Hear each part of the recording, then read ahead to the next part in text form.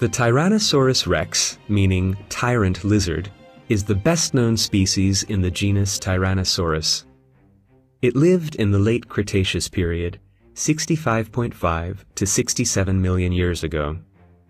It may have been an apex predator, but it has also been suggested that it was a scavenger.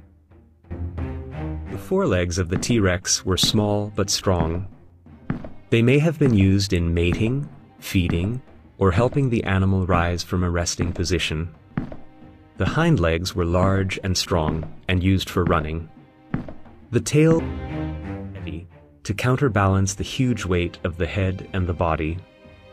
According to previous representations, the tail served as a support for the body, but this view has been proved wrong. The spine of the T-Rex was nearly horizontal as it walked. The first partial T-Rex skeleton was found in the US in 1900. Since then, more than 30 have been found. They provide scientists with a great deal of information about the characteristics of these ancient reptiles.